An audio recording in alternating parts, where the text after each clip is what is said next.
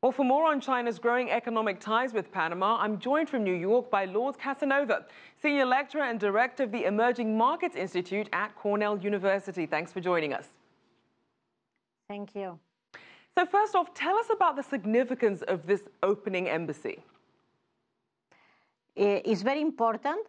Let's remember that last year, when the enlarged Panama Canal was inaugurated, the first vessel crossing the Panama Canal, this enlarged Panama Canal, was a Chinese one with 9,000 containers, the COSCO vessel. So the relation comes from very long ago. Let's remember also that 5% of the global trade goes through the Panama Canal. So definitely it's a very important logistic point in the world.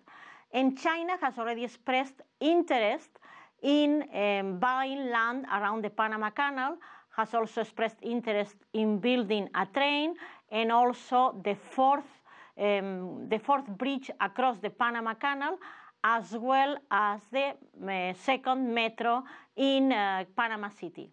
And how would you say we've seen the economic relationship between Panama and China really progress over the last decade or so? We have seen also that China bought one of the largest ports in Panama as well, close to the Panama Canal. The same company that bought the Pireo port in Greece bought also one of the biggest ports in Panama. So Panama was a target for Chinese companies for a while. But of course, establishing the diplomatic relations favors and of course hopes that this relation will deepen in the years to come. Now, certainly a lot of opportunities in different industries lie ahead. So what would each country ideally like to achieve in terms of bilateral trade ties moving forward?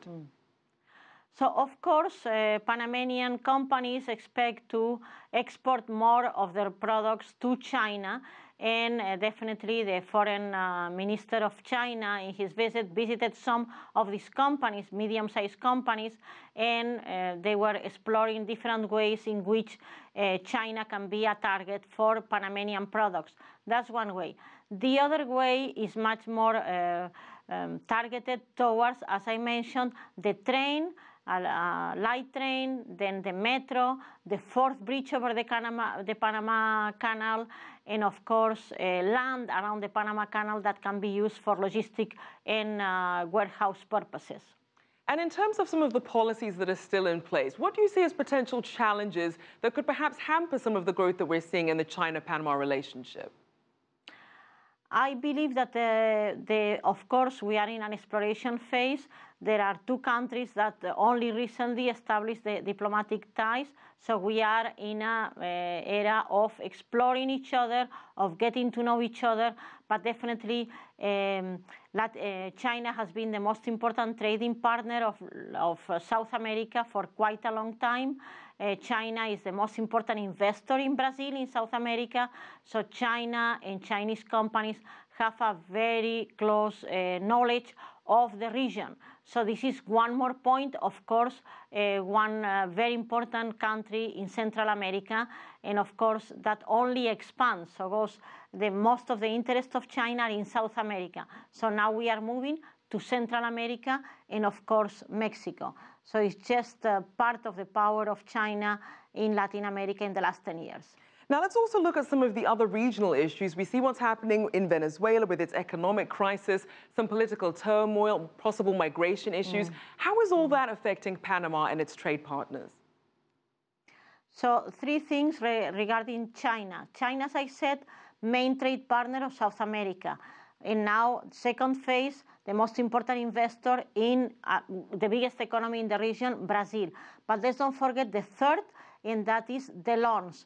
So China has been a provider of loans mainly for Venezuela, Argentina, Brazil, and Ecuador.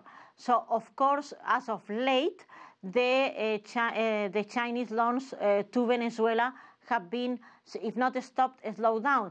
But then yesterday, President Maduro said that from now on, because of the difficulties in the exchange rate between the Bolivar and the dollar, that as of late was going to put the prices in renminbis, which is interesting. So let's see how this, because this is a very recent measure, let's see how it moves forward.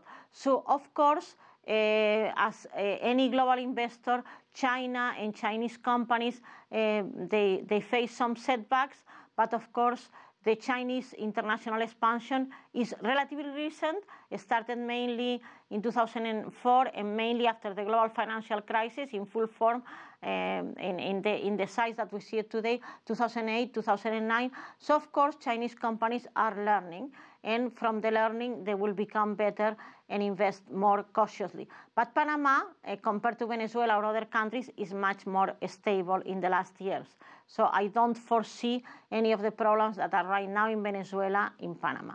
All right, well, thank you so much for your insight. Lourdes Casanova there, Senior Lecturer and Director of the Emerging Markets Institute at Cornell University.